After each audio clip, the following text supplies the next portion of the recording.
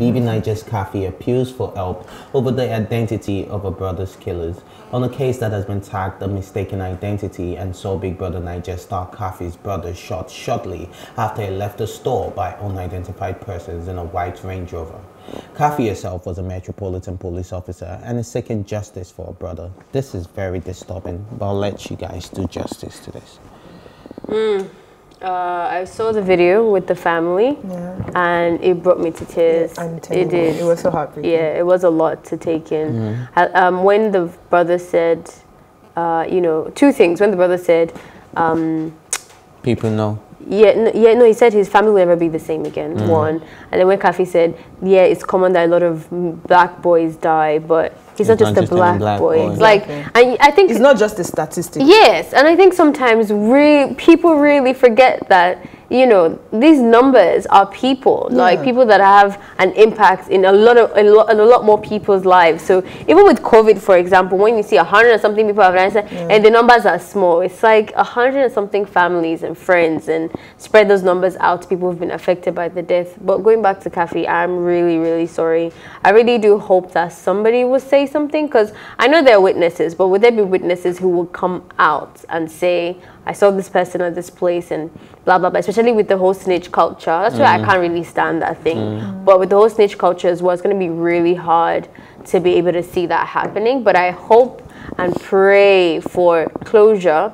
And for I don't think you can move on from that. Exactly. But I don't think you can really have closure from that kind but of yeah, event. just a way to just, I guess, mourn healthily. Even if the killer is caught, in my opinion, it'll still be a case of somebody is dead, somebody's gone forever. So there's no way you can ever bring that person back. Even but surely after. getting the killer would bring some type of closure. Yeah, I think for me, what was very interesting was what KHAFI said when she said that she joined the police force to try to contribute to a change, to put an end to stuff like that happening, and then it's happening to somebody that is like somebody that is not like a cousin, our own brother. So I really feel for her. I'm empathizing with her. It's like you're a Black Lives Matter activist. You're fighting against a problem, and then that same problem that you are trying to shed a light on is affecting, like, it just brings it a little bit closer to home. And I learned a lesson from that, actually, that at the end of the day, it's very easy for you to just stay away from something or stay away from a problem and feel like, oh, it's affecting somebody else. But then the truth is, it's not just exactly, you don't know. At least she was trying to fight against that problem. You can just be like, oh, racism doesn't affect me. But the truth is, it might not affect you. It might affect somebody else that is maybe related to you.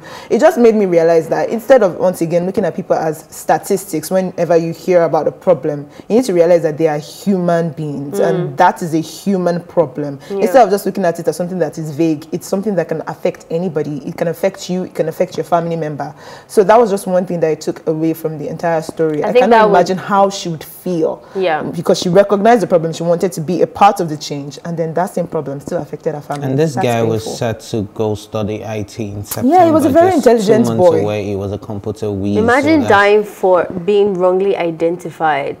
Talking about like being at the wrong place at the wrong time. It's crazy. And on the flip side, BBNaija is trending for something, and you see how life is so balanced. Like she's supposed to be, you know, even if it's video call, I don't think she'll be able to attend those reunions live, but she's supposed to be talking about lightweight things and Gidoni and she even had a little bit of a drama with the old BBNaija, because I think they said that they removed her from the group chat. So she already had that, you know, issue with them. Diane, though? Was it KHAFI or Diane? I think it was KHAFI. I think she already had that issue with them, and then this now happened to her. So I hope that our Big Brother Naija co-stars are also, you know, throwing in their weight and being there for her during this very, very sad time. I mean, put away the beef, I went to the put away the drama. A lot of celebrities, she needs people. A lot of celebrities are actually behind her, and then they're just not just celebrities, the people that. No, I mean like a lot. No, I'm talking about the people that are really close to her, sending their condolences, and you can tell that they're actually there. And there's a £10,000 bounty on whoever catches the killer. So this is quite sad, and I just hope that our heart goes out to KHAFI, actually, and I just hope in this time of trauma and pain for the family, they're able to overcome this, even though it's a permanent scar. But I just hope they're strong enough to. overcome this. And I hope they get justice. I hope they do. Yeah, important. that's the most important thing. So let's move on to the next story. R.I.P. to KHAFI'S brother once again.